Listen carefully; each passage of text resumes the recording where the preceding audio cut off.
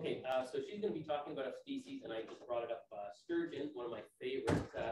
So Sarah's talk is forced marriage or perfect union. Over 20 years building and maintaining angler engagement and keeping the legend alive. I have a bio for Sarah. So Sarah Schreier is Executive Director of the Fraser River Sturgeon Conservation Society, a research-based nonprofit charitable organization dedicated to the recovery of Fraser River White Sturgeon population. For over 20 years, Ms. Schreier has provided analysis and advice to a number of organizations in sectors related to healthcare, basic research, and fisheries management. In her presentation, Forced Marriage or Perfect Union, Ms. Schreier will share the story of the majestic white sturgeon in the Fraser River, the last truly wild population of the species in the world, and conservation efforts for recovery. Contribution of Fraser River Sturgeon Conservation Society volunteers and anglers has resulted in one of the best baseline data sets on a species like this in the world, creating an internationally recognized population model. But figuring out how to build and maintain relationships successfully across angler and science communities isn't easy, and in many cases remains a mystery. Sometimes relationships are a perfect union, other times a forced marriage. Ms. Schreier will share highlights of over 20 years of the good, challenging, and interesting of the long-term relationships with anglers, science, and communications that have led to the Fraser River Sturgeon Society's world-class work towards conservation white sturgeon. Thank you, Sarah. Hi, good morning, everyone. Hi there, can you hear me okay, Sean? All good. Yeah, all right, awesome. Thank you so much. Thank you so much for having me this morning. I'm really excited to be here for the American Fisheries Society conference, although virtually.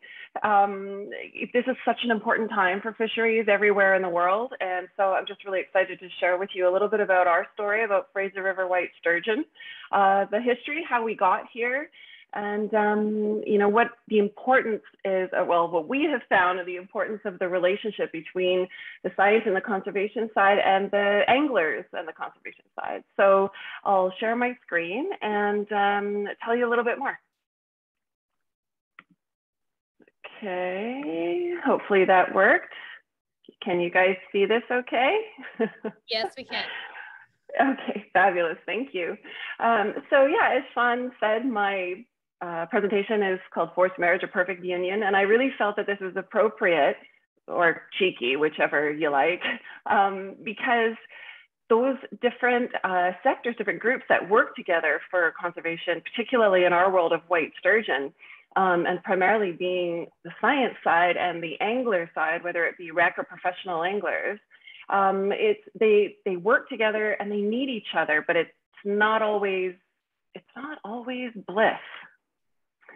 So first, a little bit about this fish. So it's one of the, for those of you that don't know, it's one of the oldest species in the Fraser. It's outlived 2 ice ages, can be up to 200 years old and 6 meters in length, which I guess is 20 feet. They use both fresh and saltwater habitat, and they share critical habitat with other iconic species like salmon and oolican. They're slow growing, which means that they only reach reproductive maturity at 26 years old for females and 12 years old for males. And they only spawn about every 6 to 10 years in the wild. And being this incredible icon in the Fraser now, that, you know, it really was a species, it was a natural resource that really built the basis of British Columbia here in Canada. We've been studying this fish for over 20 years, and our data shows that the juveniles are on the decline, which is not uncommon in complex fisheries, but there's also hope. So a bit of history. Between about 1892 and 1920, over 7.5 million pounds of white sturgeon were landed and recorded here in BC.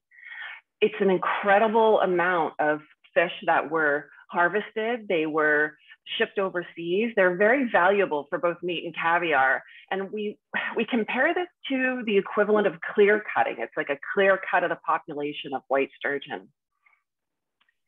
But then in the early 90s, there were dozens of these old fish, not quite the 200-year-old fish, but there were old fish that were found dead on the shores of the Fraser. These fish were found from, by public, just folks out on the water, but primarily by fishers. The fish were primarily female, but the cause of their mortality was really never really determined. I mean, it was a summer where it was really warm, the water levels were low, the water temperatures were high, and it was a huge sockeye year. So what we found was these fish were absolutely gorged on salmon, kind of like overeating at Thanksgiving, but they were gorged on salmon, and they basically couldn't digest. But because of all these variables that come into play with a fish that's so long-lived and so old, it really, it caused a lot of people a lot of concern, because if something's affecting a dinosaur species like this, you know, what does that say about the health of the Fraser River? And so in order to start to get some answers and figure out what was going on, the Fraser River Sturgeon Conservation Society was founded in 1997 by Rick Hansen. And some of you may know him as, well, we call him Canada's Man in Motion, but he truly is the man in motion. He wheeled his wheelchair around the world in the early 80s. And he's also a passionate conservationist. And so he brought together an amazing group of people that represented all these different sectors that have a vested interest in the species. So we had First Nations, we had biologists, we had government, we had sport and recreational fisheries, we had environmentalists, some of the most amazing people that were all the best of the best of what they do, that came together to share their perspective. Although their perspectives were very different, the motivations were very different for them to see this long-term sustainability, but they brought an incredible expertise to the group that started to help us figure out where to go with figuring out what was going on for the species. So in 2000, we launched the Lower Fraser River White Sturgeon Monitoring and Assessment Program. And when I started this job about 13 years ago, I really would have loved to have changed the name of that because it's such a mouthful. But it's a mouthful, but it definitely made a massive difference in fisheries monitoring. So we started our program over 20 years ago, and it was primarily built on a model that we developed that incorporates size, growth, mortality, and migrations and movements of the fish in and out of the system. We also recorded the river kilometer where these animals were encountered by our volunteers. And we also noted anything the volunteers noticed. Anybody that was out there encountering these fish, you know, that you would notice unique things about the fish, whether they had markings or scars or injuries, or they were just had a unique sense about them. Now, the program volunteers, like I said, were from all sectors that have a vested interest. So we had wreck anglers, angling guides, First Nations fishers, commercial fishers, enforcement, test fishery, parks. There were so many people that came together to be a part of this. And because we had such a unique group of folks that were doing this research, we were able to do our study right across a huge range of the Fraser River. So it was up to about 200 river kilometers of the Fraser, and we broke it down into 4 sections, and we had volunteer anglers in each of these sections every year, all year round. And they were collecting data for us ongoing and submitting it to us in real time after their days out. Okay. And so the model, as Sean mentioned, and you know, this incredible result of all of these efforts, this really is an extremely unique model out there for a species like this. So as you can see from this graph, the top line, the black one, that's the whole population space that we've been looking at. That's all of the fish that we've been sampling for over 20 years. The green and blue and red lines, those represent the different size classes, but age ranges and size classes of these fish. So we could take all of this data and break it down into all these different age ranges, which starts to give us a picture of, okay, what's this part of the population doing? What's that part of the population doing? And as you can see, the red and the blue lines, those fish are those mid and larger size fish. So, you know, they're surviving, they're holding steady, and in many cases, they're growing into larger size classes, which is good. There's a huge amount of hope there because that's our broodstock. Those are the ones that are going to make the next generation.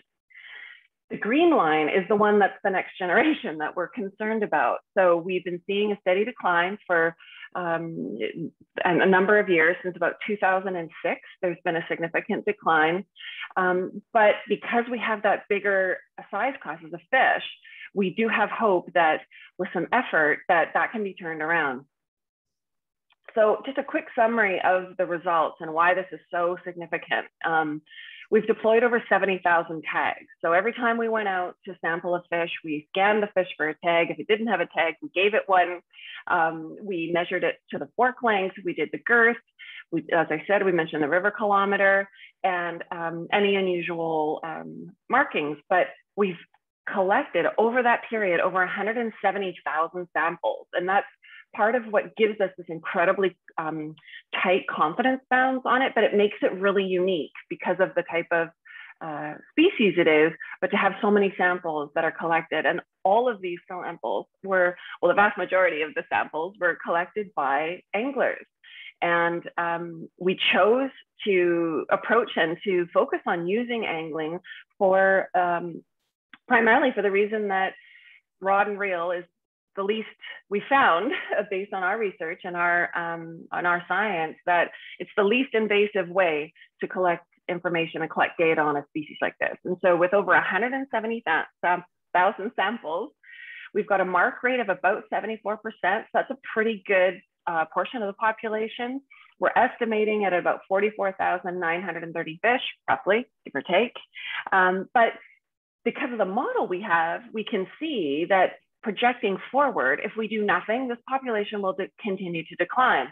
And if it wasn't for that commitment and that effort by anglers to give us that data, to give us that and make that commitment to accurate data and collecting data that was credible and that supported this effort, we wouldn't know this. We wouldn't have this type of information.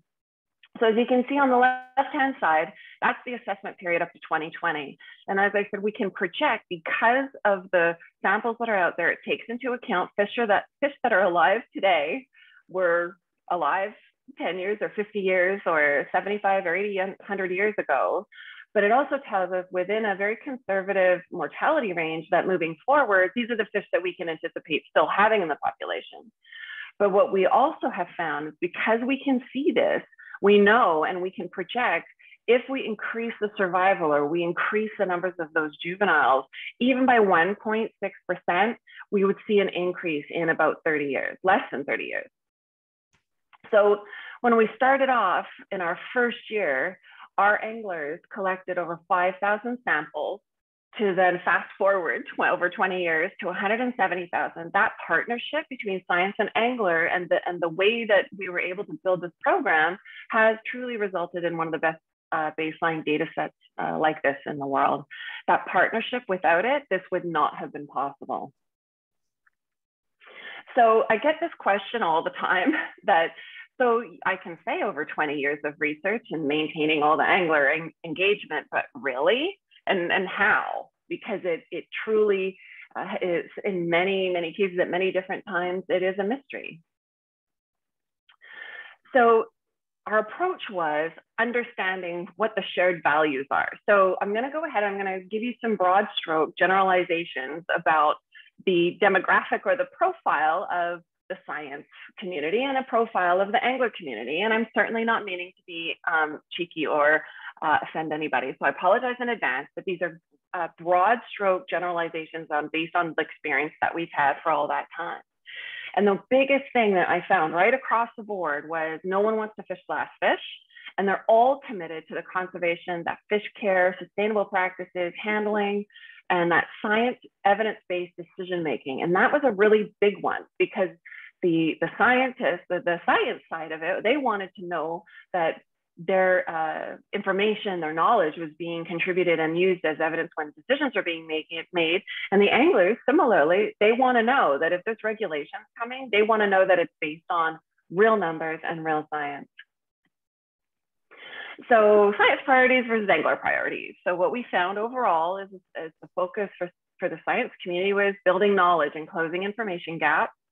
It definitely had the use of that scientific evidence priority and decision making, but it also focused on a cautionary approach. So there was a comment earlier with that question about, just because the angler says, well, I didn't see any fish today, and so I don't want to tell them because I don't want my fishery closed. And then, the regulator is looking at it going, oh, well, there was no fish found, so there must be a problem, so we've got to close it. So really that dynamic comes forth in our fishery as well.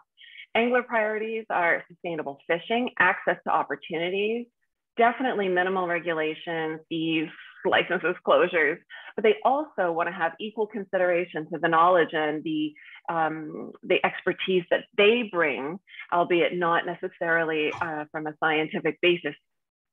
So the key considerations for us was the angling community is really fact-based.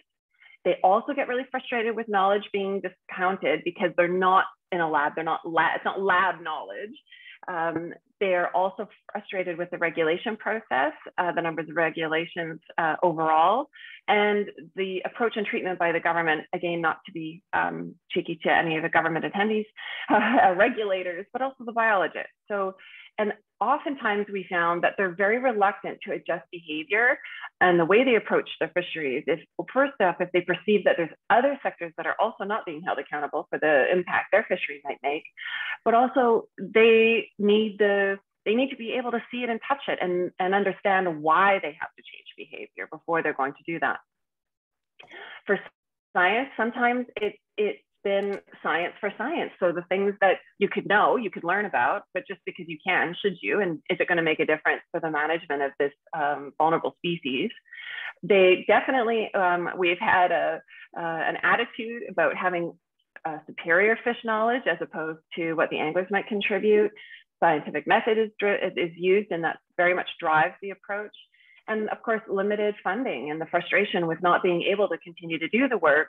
And then on top of that, because we can't continue to do the work and support the providing evidence and information, then there's on top of that a perceived lack of regulation conservation, and that too many concessions are being made for the sectors that are affecting it, including the angling community. So really, which is it? A forced marriage or a perfect union? As you can see, these communities that come together to do this work, they're so vastly different, but yet they have so much in common. And so in my opinion, I think it's a perfect union. And like any union of any long-term time or in any circumstance, it's not actually truly perfect, but it's perfect in the sense that they work together, they contribute expertise that neither of them have, and that it's unique to the species, and they both want to make a difference. And so I do believe that that relationship between science and the angler is fundamental for this. And yeah, it's a perfect union in my mind. As you can see, we have lots of folks that help us out that are part of this. And I wanted to show this slide and obviously to acknowledge folks that have helped us, but within all of these listed groups and foundations, the people that are behind the support, the people that are making that difference, they're anglers. They enjoy fishing. They're outdoors. They're out there, and you know, that really truly has made that difference. So thank you again for having me here today, and I'm happy to answer some questions. I'm going to, well, according to whatever Sean asks me, and I'm going to take the share off of here and hopefully see you. There you go. Anyway, thank you again for having me and having me be a part of this.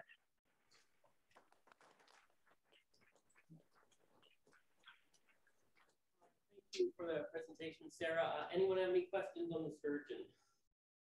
Sarah, when somebody asks a question, can I just ask that you repeat it so that people on the Zoom can hear? Absolutely, no problem. Okay, yeah, far corner. Great, thank you very much for your presentation. I really agree with your key considerations are spot on there. I was just hoping you could clarify the tagging study results. It seemed like there was more fish tagged than the population estimates. I think I just understood something about that. Oh, yeah, absolutely. So the question was with regards to the tagging information, when we are putting out there that we have over 70,000 tags deployed, and yet we've got a population base of 44,000 fish and change. So what we've learned over the 20 years is a couple of things. So there is a mortality issue, absolutely. So we lose fish. So over a 20-year period, we do lose fish every year. So that does happen. The population also, you know, it does change, it does peak, it does, depending on the year, we'll see more fish that are unmarked. that come into the population. And so, and others then, like I said, that we lose. And we do lose a significant number of fish to interceptions, particularly within the gillnet fishery, within the salmon fisheries here on the Fraser. And so it's, for the most part, it's mortality. Some we don't know where they are because they got tagged and they went out to ocean, and they aren't necessarily then re-encountered by our volunteers. And so there's a lot of factors into that, but primarily it has to do with the moving in and out of the study space and the program space. Thanks. Hope that answers your question. It's early here, so I'm hoping that it answers your question. Yeah, thanks, Sarah. All right, Dan. Just curious, so a biomark reader and biomark tags for an individual to do it is a relatively costly investment. So I'm curious if, like, how many independent participants there are, and how, you know, is there a minimum criteria that these individuals have to have in order to be considered for it? Did you hear that already? Okay. I think so. Fabulous question. The question was with regards to the gear when you're looking at tags and the cost of deploying the tags and the numbers of folks that are part of this. So over the 20 years, right now, we currently have about 60 volunteers that are out there. Again, they're all trained by us. They're anglers that are trained in best handling practices. They are taught how to deploy the tags and take all of the measurements and collect all of the data. And so it is an expensive endeavor, but we're very fortunate that in many cases, the anglers themselves will make a contribution to the society, and we can then purchase a kit that they can use on our behalf. So it's not easy, but of the 60 volunteers that are active out there, I would say that about 30 of them to 35 of them are professional anglers. They're angling guides. And then the others are recreational fishers. And so given the diverse group, we do see the ability to provide equipment, whenever we've got it, when it's asked for. The criteria involved for sampling was the other part of your question. So a passion for fishing, that's a big one. Passion for sturgeon, even more so. A general understanding of the Fraser River, but also we break it down based on where people typically fish. So there's areas in the study. So when you saw the map that had the breakdown of the 200 river kilometers, there's a section of the river in that middle section, that B and C section, and partly D, is primarily where the recreational fishery exists. So the sport fishing industry and the professional guides are working in those areas primarily. So you theoretically would get a bias of that section because that's where they're fishing. That's where the business is, that's where the industry is. However, the model that we have takes into account that selectivity, but we also have the opportunity to give kits to volunteers that come to us and they tell us that they fish in other parts of the river that are important to us, that we need to collect data. So we do judge, or part of the criteria at times is where they fish and also how frequently. Because if you're going to have this equipment, we need to make sure that we've got that fairly good frequent data coming in. Okay, thanks, Sarah. I know we're running a little over. We're supposed to be on break, but we do have one question in on Facebook. So if you want to pick up and move for a break, go. But Sheriff, you're game for one more question. Yeah, sure, so the question absolutely. on Facebook is, does the continual catching of the larger, older sturgeon affect spawning success? I was really wondering if I was going to get that question today, because I always get that question. You know what? Well, the answer is twofold. One, there is, when you're dealing with a wild population, there is very little, if any, evidence that indicates that the encounter, the angling experience, the encounter and our tagging has that type of adverse effect on the animal. It would be incredibly difficult to test because you're dealing with a wild stock. There has been some studies in a closed containment scenario where they've seen that in some cases the fish will reabsorb their eggs and they'll just wait. It's not different than they'll reabsorb their eggs if the conditions aren't right, if the water temperatures are wrong or there isn't enough food around. And so as I mentioned previously, that was one of the key reasons why we chose rod and reel to collect the data, because we knew that it was the least invasive way, it was the fastest way to get the data, and we weren't going to have those types of negative impacts that sometimes you can see with other techniques. And so the impact of angling on spawning fish is incredibly minimal, if at all. And the other piece of that is thanks to the efforts of the anglers in helping us to identify key areas where they're spawning areas. There are both voluntary and regulatory closures in certain areas at certain times of year in order to take that precautionary approach to make sure that there is no impact and that the fish has got the best chance. Great, thank you very much, Sarah. If everyone can give you, Sarah. Thanks, everybody. I guess we've got I guess it's less than 15 minutes. Make sure you're back in 15. Dan's